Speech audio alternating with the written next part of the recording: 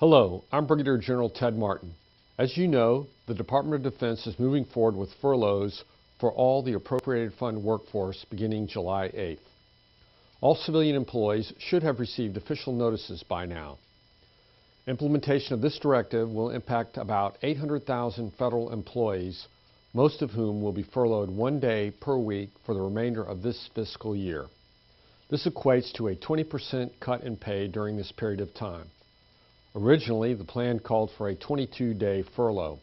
However, that has been revised to 11 days of unpaid leave before September 30th.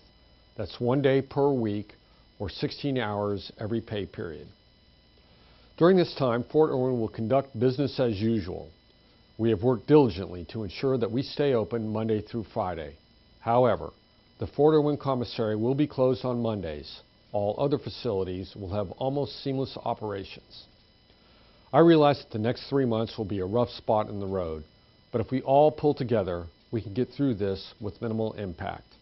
I ask for your patience, and I thank you for your dedication to the mission at hand. You can be confident that the National Training Center team has the greatest respect for our civilian team members working through these cuts to help the greater good, and that is to bring down Army expenditures to help reduce the defense budget. Again, thank you for all the sacrifices that you make for the team.